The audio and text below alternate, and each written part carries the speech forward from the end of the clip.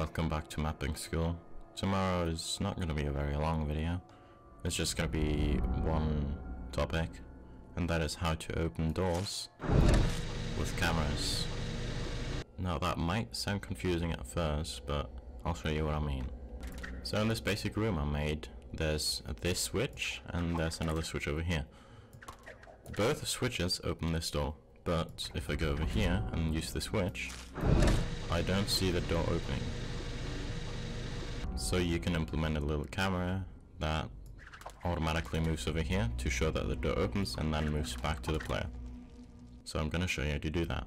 Back in Tiles, you can see that I made a very basic room, as you just saw, with one switch and another switch, both opening the same door.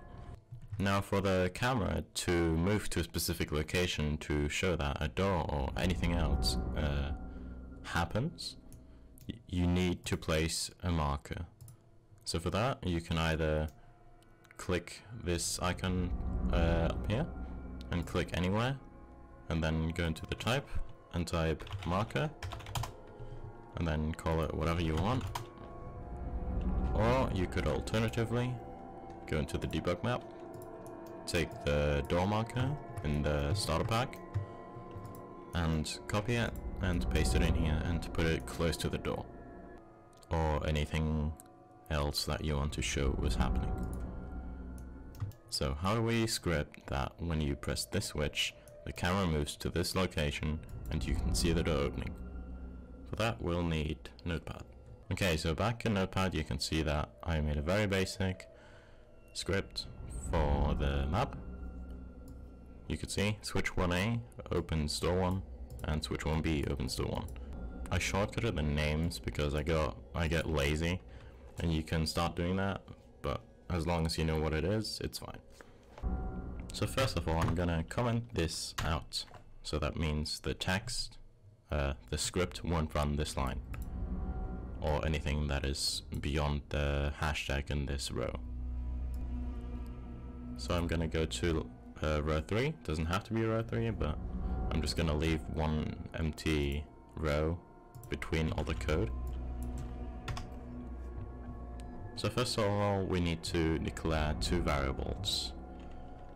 We need to declare a variable for an event, after which the door will open, and we need an event for sweep, that is the camera movement, like the camera moving to the marker. So first of all, you gotta think of any combination of words or something like that to keep them apart. I'm just gonna keep using S1, and then for you to better know which one the event is, you can either do underscore event, or E, doesn't really matter how you type it. I'm just gonna do underscore event, so it's easier to see what as well. Equals, open bracket, sweep underscore event in all caps, open bracket, close bracket, semicolon. And then next I'm gonna declare the second variable, which I'm just gonna call S1 underscore sweep equals open bracket, sweep, open bracket, close bracket. Then an arrow. Then you want to open a square bracket, and then type whatever name you gave the marker. In this case, I called it D1 underscore marker. Then do a comma, type duration 0, comma, and speed 0, and then close. Then we're going to do the same thing again, but this time with S1 event, comma, duration 0, speed 0. This is just the event happening. So that means this will go through here, nothing will happen. We'll go through here again, still nothing will happen, but after this, the door will open, which I'll do in a row beneath.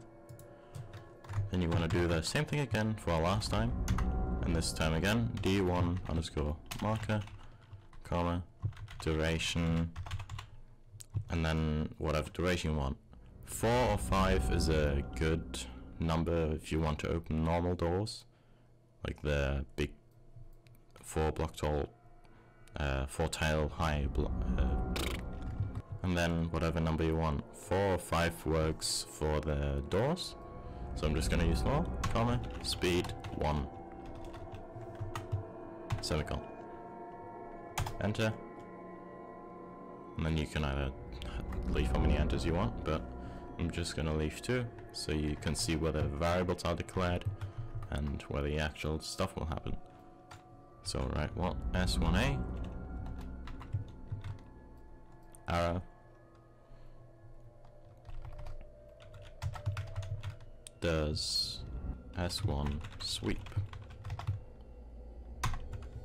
and then extra, open bracket, wait for event, and then S1 event, and then it will open door 1. Save, and back into the game. Back in the game, after refreshing, you'll notice if you pull the lever or switch, the camera will move over here, where I put the marker, open the door, and move back.